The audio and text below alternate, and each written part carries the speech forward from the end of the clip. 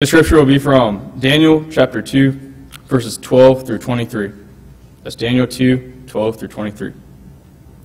This made the king so angry and furious that he ordered the execution of all the wise men of Babylon. So the decree was issued to put the wise men to death, and the men were sent to look for Daniel and his friends to put them to death. When Arioch, the commander of the king's guard, had gone out to put to death the wise men of Babylon, Daniel spoke to him with the wisdom and tact. He said to the king's officer, "Why did the king issue such a harsh decree?" Arioch then explained to Daniel. At this, Daniel went to the king and asked for him for time so that he might interpret the dream for him. Then Daniel returned to his house and explained the matters to his friends, Hananiah, Mishael, and Azariah. He urged them to plead for mercy for the God of heaven concerning this mystery, so that he and his friends might not be executed with the rest of the wise men of Babylon. During the night, the mystery was revealed to Daniel in a vision. Then Daniel praised the God of heaven and said, "Praise to the name of wisdom and power are his. He changes times and seasons. He deposes kings and raises up others. He is wisdom to the wise and knowledge to the discerning. He reveals deeps and hidden messages. He knows what lies in the darkness, and the light dwells with him. I thank and praise you, God of my ancestors. You have given me wisdom and power. You have made known to me what we asked of you. You have made known to us the dream of the king." Thank you, Connor. It's good to see everybody this morning. You're hearing a little deaf because of all the fireworks going off. And hope you got enough sleep and all of that. It's always good to realize that we have a God who we can pray to and a God that we want to be in charge of our nation. And that God does direct nations, and that God does move people and moves countries and moves nations, and that He is there to be able to bless, that He is there to be able to do so many things with that. And that's just one of those things that I think is just really amazing. And so July 4th always just kind of brings that out to me, that, you know, we believe in God and we believe God is able to do something. This morning I wanted to take you back to another kingdom when God is arranging the world the way He wants the world to be. And I'm not sure we would ever quite recognize it, because now His people Israel have divided, and then they're not doing what they're supposed to be doing. So God says, I'll just use somebody else. So He raises up Nebuchadnezzar, and king of Babylon, and says, well, I'll make him king. And sure enough, all of Israel falls, and then all of Judah falls. Jerusalem is captured, and some of the very, very best people are taken away. That's who you would take anyway, right? I mean, why would you take the ugly, stupid ones? I mean, just leave them there. You want to take all the smart, pretty ones. And so that's what he did. And that's who you have taken with Daniel, Hananiah, Azariah, Mishael.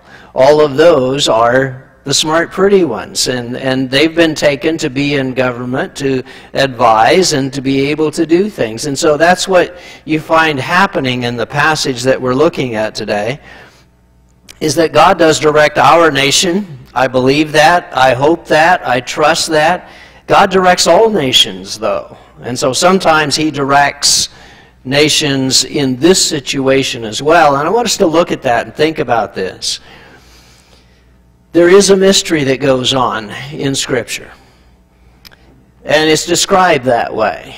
Paul says, I was sent to proclaim the mystery. And when you think about this, there are several things that we don't quite grasp, that we don't quite understand in our world. And so I want you to think about these different things today, and how all of this fits together. And if you just hang with me, by the end, hopefully it will all fit together.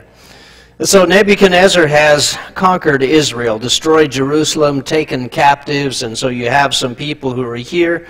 The king has a dream.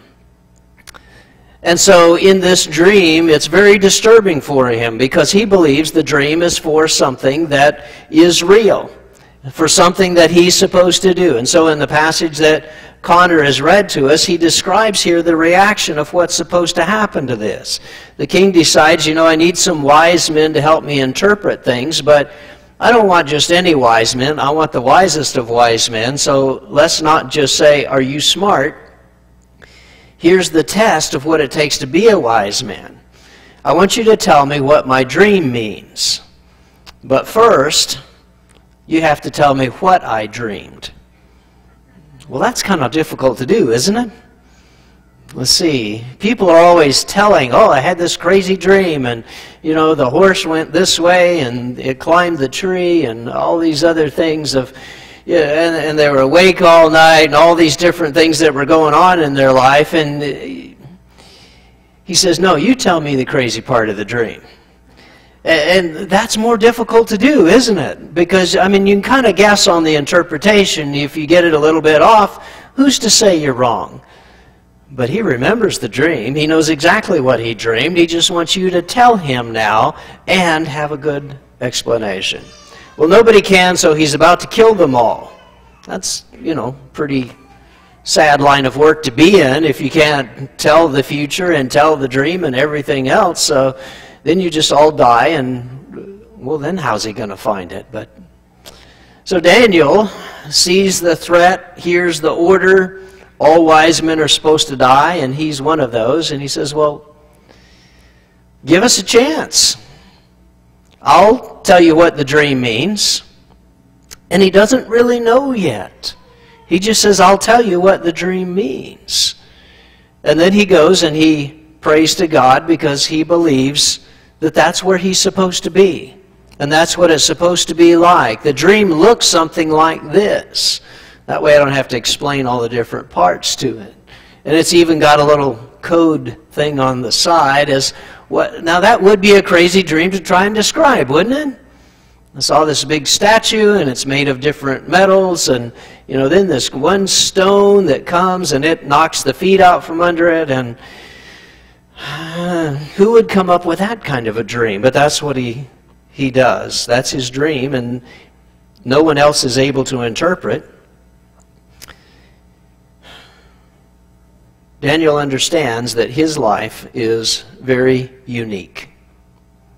And so he goes in, he's able to tell what the dream is because he understands, I'm a captive, I'm a slave, I have some responsibility here in the kingdom, so I'm kind of a slave and ruler at the same time, so you have all the responsibility and none of the privilege. Would you like that kind of a job? I mean, that's where he is because, you know, he's got to know everything, and then, but you don't get anything for it. You're just still a slave. And so here he is. He is God's man in the place where God wants him, as a captive, as a person who is unable to have his freedom, but who is expected to do everything that God says. That's his place. And he takes it willingly. He says, that's where I want to be then. He understands he's supposed to repent for the sins of his nation. He's willing to do that. He understands he has some prophecy. He understands God's in control of everything. He says, where else would I want to be other than a captive for God? Because isn't that really what it's all about anyway? And so he goes and he begins to give him the interpretation, or he's thankful for this interpretation, that God has given him this wisdom and this might, and that he's able to know, and that God reveals mysteries to Daniel. And that's what he's really trying to describe, is that God reveals these mysteries, and Daniel is there to interpret this mystery for the king. And so Daniel agrees to give him the interpretation. He goes in, describes this kingdom and all the way in which it's supposed to happen, and that the king of Babylon is the head of gold, and then he goes down with the different empires that are going to happen. Okay. Now what? I mean, you have history forward. It's going to happen. It'll all be there. We see it as recorded from a long time ago, but it's history forward now. So what does it do for you to know that? Well, here's what I want you to realize about the whole thing as you look at this whole idea of history forward, and then Daniel sees this dream that God has given to Nebuchadnezzar, by the way. It isn't that he just, ate too much pizza the night before or something like that and had a crazy dream. God has given him the dream, caused the problem where everyone's about to die, and gives the interpretation. So now here's the response that he gives him from this interpretation. If you look at Daniel 2 and verse 46, it says, "Then King Nebuchadnezzar fell on his face and paid homage to Daniel, and commanded that an offering and incense be offered up to him. And the king answered, and he said to Daniel, Truly, your God is God of gods, Lord of kings, revealer of mysteries, for you have been able to reveal this mystery." And then the king gave Daniel high honors and many great gifts, and made him ruler over the whole province of Babylon, and the chief prefect over all the wise men of Babylon. And Daniel made a request of the king, and he appointed Shadrach, Meshach, and Abednego over the affairs of the province of Babylon, but Daniel remained in the king's court. It's exactly the response Daniel wants. What an incredible response. How could you get a king of a completely foreign nation that has no promise of any inheritance whatsoever at all? Its only place with God is, I want you to punish my people for a little bit. That's it. They don't have any promises. There's no Messiah coming to Babylon. That's it. And yet, by the interpretation of this dream, by revealing this mystery, he gets the king to say, "Praise be to God." What an awesome, incredible God you have. He's Lord of kings. He's God of gods. He's above everything else. What an incredible, and he gives Daniel all kinds of recognition. He gives Daniel all kinds of honor, and he puts him in the highest place. He can be the highest slave in the land, but he's not going anywhere. He's not going back home. He's not getting his own house. He's not getting to own any property. He's a slave of the king. Well, wouldn't you be angry about that? After all, you've done something great here. No. You're in exactly the place where God wants you to be. You are the interpreter of mysteries that allows people to rejoice and praise God. What an incredible place to be. That you're the one that affects that, so that the rest of the world is able to see this incredible place of God. And I want you to realize that today there is no freedom from him for Daniel, and he accepts it perfectly. But I also want you to realize we are in the place of being an interpreter. Have you ever seen people who talk with their hands? Where's Jaden? I mean, they go like this. What did I say?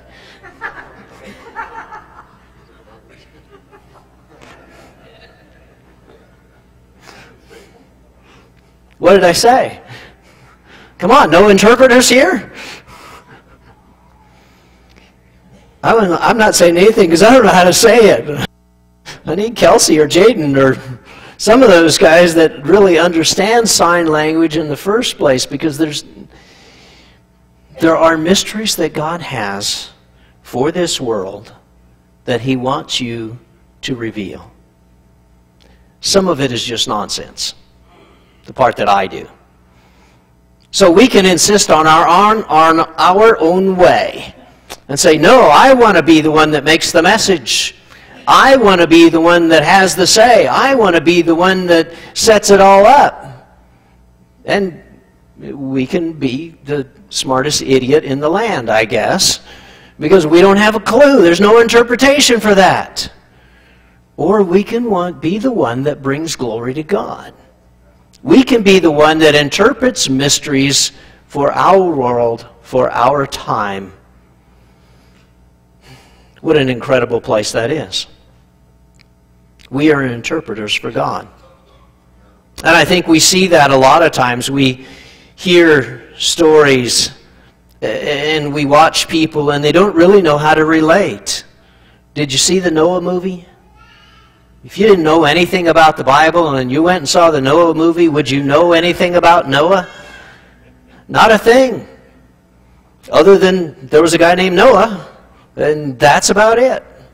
Because none of the rest of that. So if Hollywood is the one directing our Bible knowledge, do you think they need some interpretation?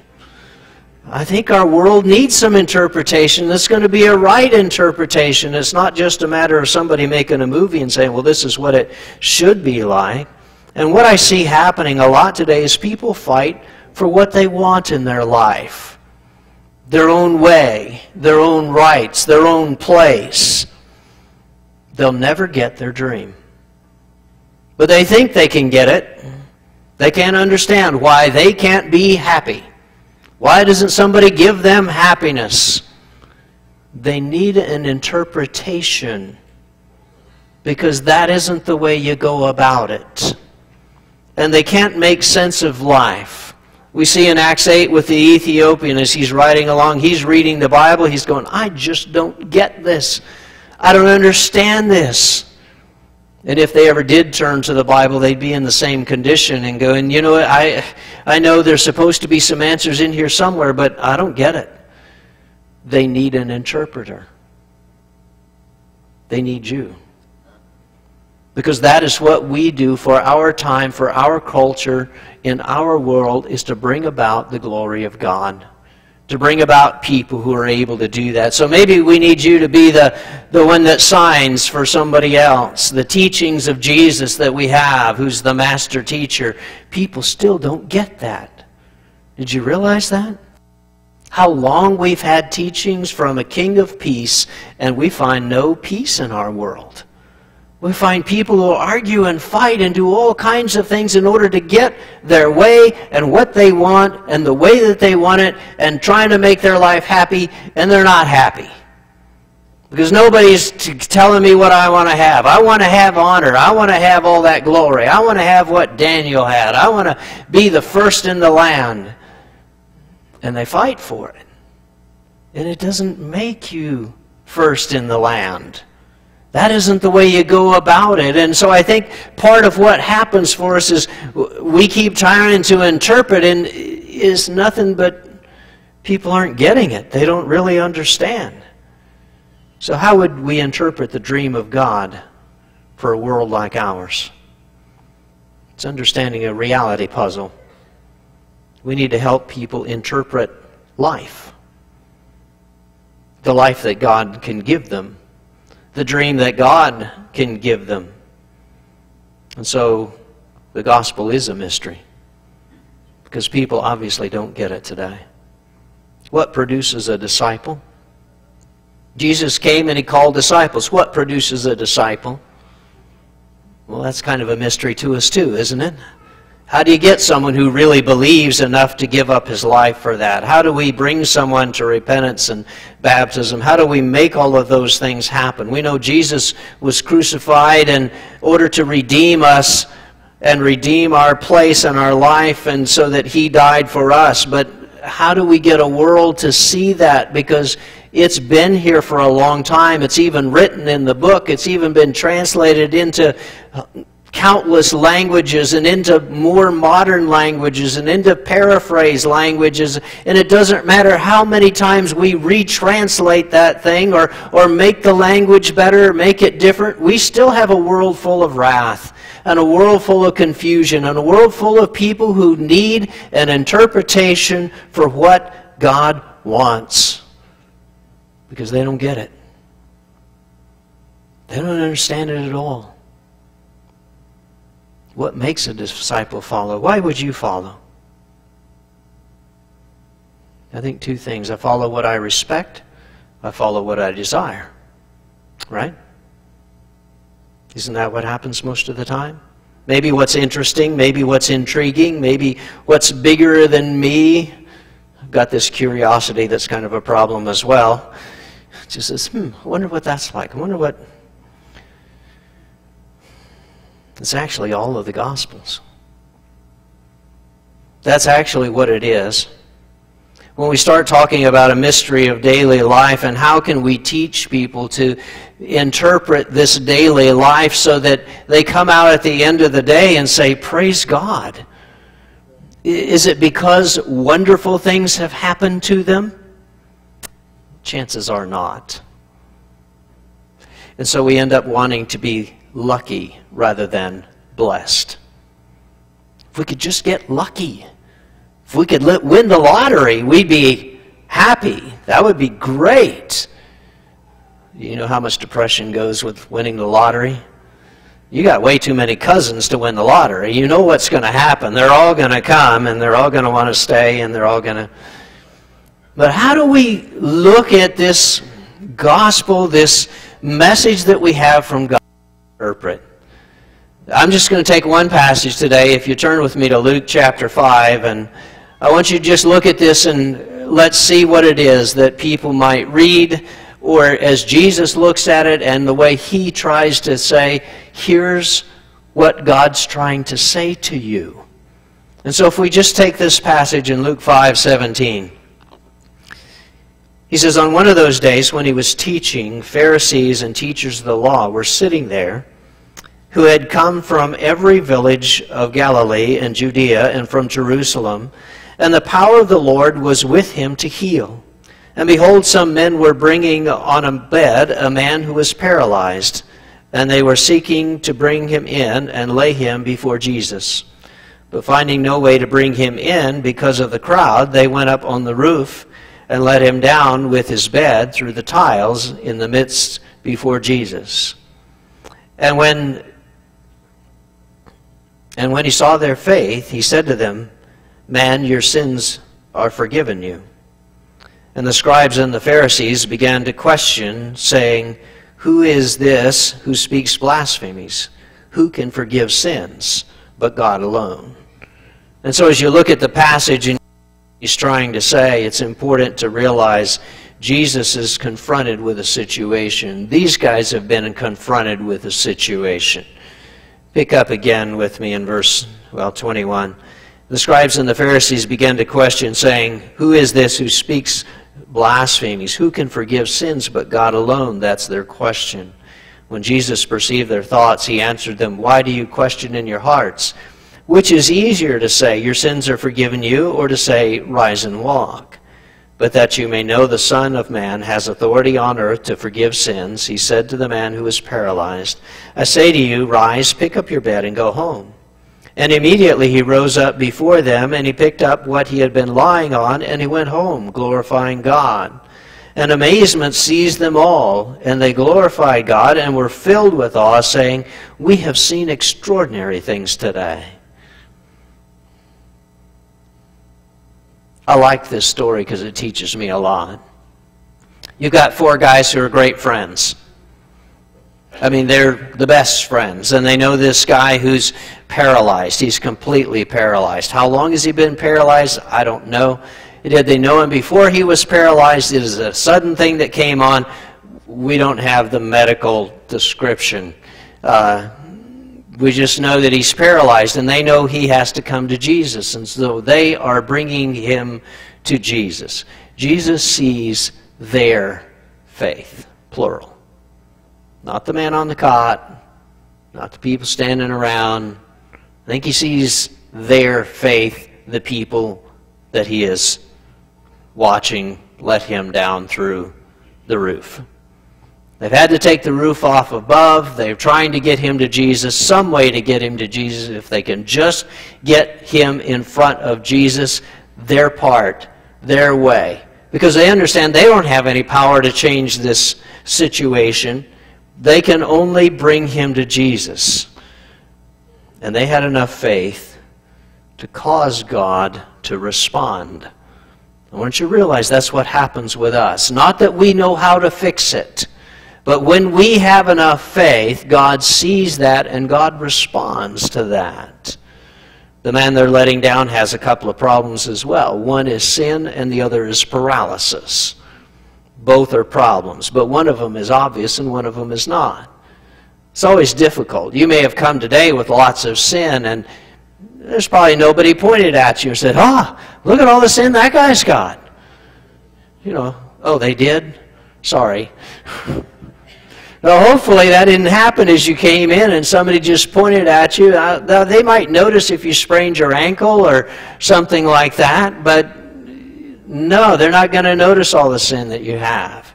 And so this guy has these two issues. Jesus chooses to forgive the sin. If he's going to do a miracle for the man, if he's going to do something, they've brought him to Jesus, the first and most important, obviously, is to forgive the sin. But that's not always what we see as the major problem. He can't get up. He can't walk. And sometimes what we need is forgiveness.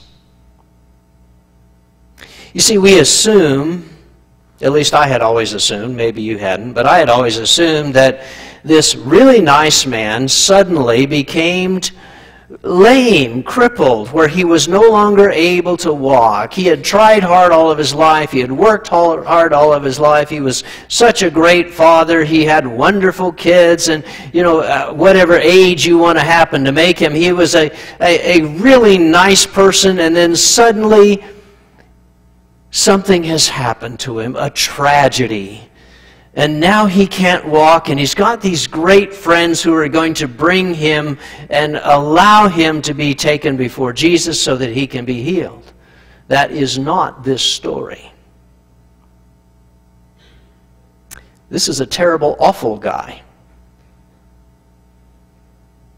who has not been good to his family and not done good things. Aren't you assuming a little? Yes. Yes, I am. Jesus' first impression is, this is a sinful guy. So I want you to make this sinful guy just as bad as he can be. He is not nice to his family. He doesn't do anything good for anybody, and he's got lots of enemies. But there happens to be 4 guys who are willing to say, I think somebody can do something for him. Not that he deserves it, not that he should even get it. This is a horrible guy. But we're going to bring him to Jesus anyway, because even horrible people need to be brought to Jesus. And they see the situation, and all the good people are crowded around Jesus, and oh, he's so wonderful, he's doing... No, this is the guy who needs Jesus. This is a really bad guy outside, and I don't know how much he's cussing the other people who are in his way, not letting him get through. After all, I'm the one that's lame.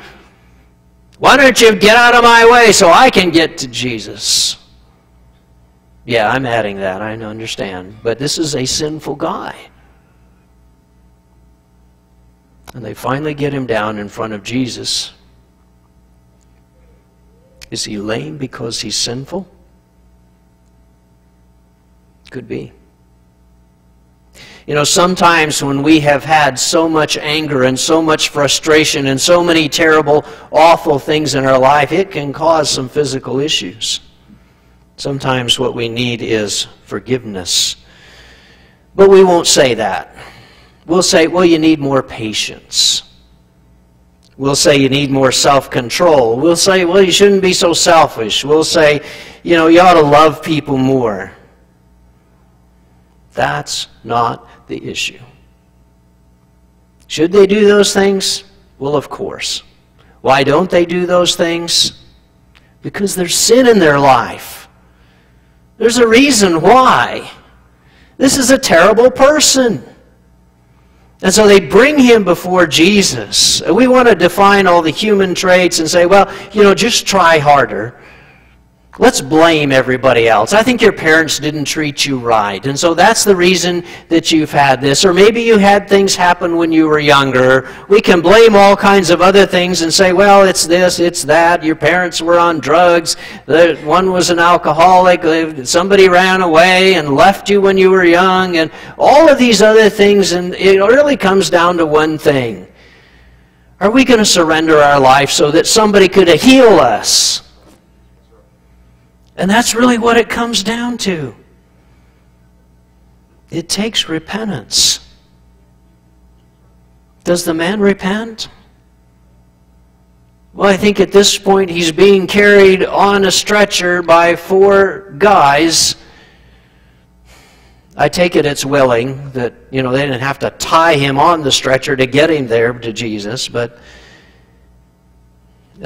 I find one thing just really incredible in this whole thing.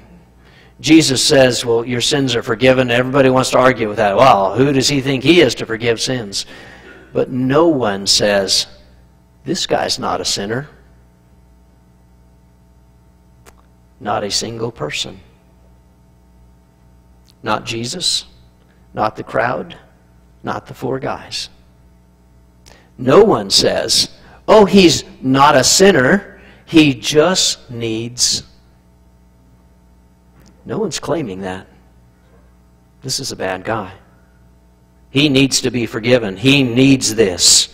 And Jesus is addressing the issue. It needs to have some surrender, to let go of his ego, to let go of his control, to allow God to be in control somehow. The best way to heal a broken heart is to give God all the pieces. It's the only way it happens. You and I can't put it back together, no matter how good a friend we are. There's only one person who's able to do that, and we bring him to Jesus so he can heal.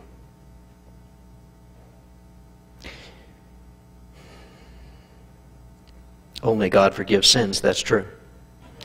Today we would say it's a need for counseling, not just repentance. They don't accept Jesus' authority to forgive sins, is what seems to be happening. But he says one's proof of the other, right? One's proof of the other. If you can pick up your bed and walk, then you can go home. If your life straightens out after your repentance, would you say one's proof of the other? Maybe there's an issue there that is straightened out by that. I'm not saying anything bad about counseling, because definitely it helps. But Jesus has authority to do things. And when we take his authority and we surrender to his authority and say, I will let you be Lord of my life. I will surrender everything to you, even the disease I have, even the sin I have, everything to you.